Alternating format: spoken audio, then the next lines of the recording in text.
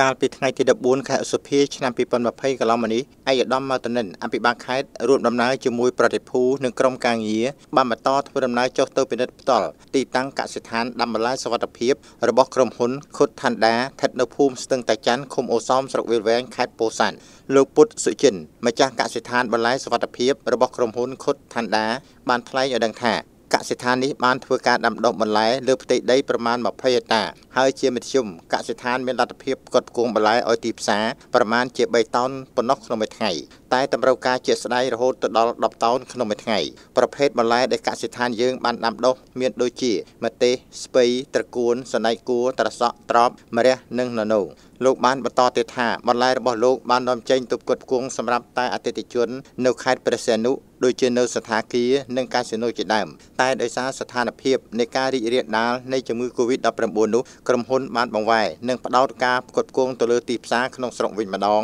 ដូចជានៅខេត្តពោធិ៍សាត់វាលវែងកោះកុងនិងខេត្តព្រះសីហនុឯកឧត្តម មកតនិនបានកោតសរសើរនិងវាយតម្លៃខ្ពស់ចំពោះម្ចាស់កសិដ្ឋានបុគ្គលិកកម្មករទាំងអស់ដែលបានខិតខំដាំដុះបន្លែសរីរាង្គដើម្បីចូលរួមចំណែកផ្គត់ផ្គង់ឲ្យទីផ្សារក្នុងស្រុកធានាបានបរិមាណគុណភាពនិងសុវត្ថិភាពឈានដល់កាត់បន្ថយការនាំចូលបន្លែពីក្រៅប្រទេសឯកឧត្តម មកតនិនក៏បានផ្សព្វផ្សាយគោលការណ៍ឥណទានធនាគារអភិវឌ្ឍជនបទរបស់កម្មវិធីហិរញ្ញប្បទានពិសេសរបស់រាជរដ្ឋាភិបាលចំនួន$50 លានអាមេរិកជូនដល់ម្ចាស់កសិដ្ឋានដាំដុះបន្លែសុវត្ថិភាពដើម្បីឲ្យមានលទ្ធភាពពង្រីកអាជីវកម្មបន្ថែមនិងធ្វើឲ្យប្រសើរឡើងនៅខ្សែច្រវាក់ផលិតកម្មរបស់ខ្លួនក្នុងគោលដៅបង្កើតការងារបន្ថែមពង្រឹងភាពប្រកួតប្រជែងពង្រីកមូលដ្ឋានផលិតក្នុងស្រុកសម្រាប់ជំរុញទាំងការនាំចេញនិងកាត់បន្ថយការនាំចូលនៅក្នុងដំណាក់កាលដែលសេដ្ឋកិច្ចកម្ពុជាជួបប្រទះបញ្ហាប្រឈមមួយចំនួនកើតចេញពីជំងឺឆ្លង Covid-19